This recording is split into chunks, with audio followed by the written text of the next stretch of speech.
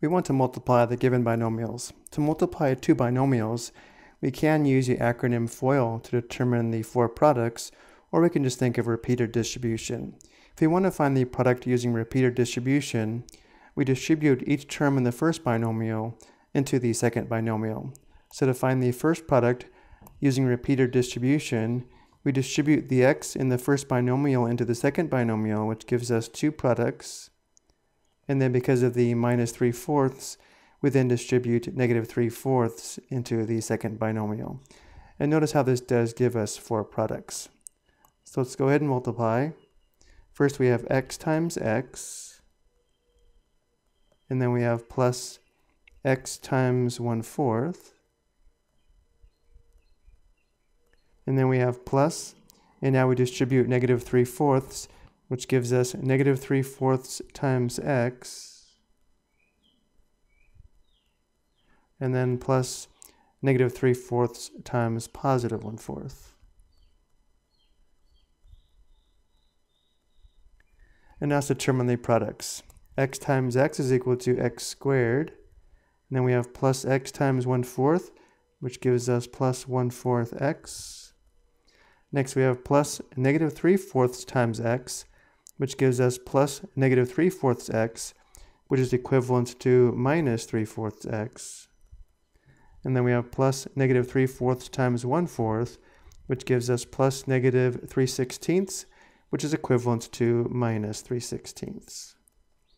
And the last step is to combine like terms. Notice here we have two x terms.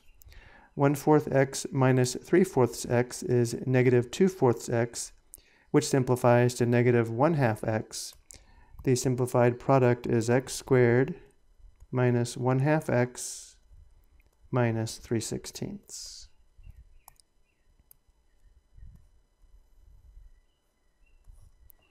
Let's take a look at a second example.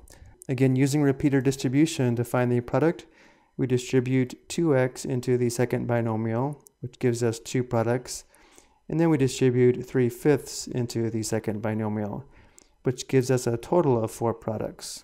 So multiplying, we have 2x times 3x, and then plus 2x times negative 2/5. And now we distribute 3/5, so we have plus 3/5 times 3x. And then finally we have plus 3/5 times negative 2/5. And now let's determine the products. 2x times 3x is 6x squared. And then we have plus 2x times negative 2/5.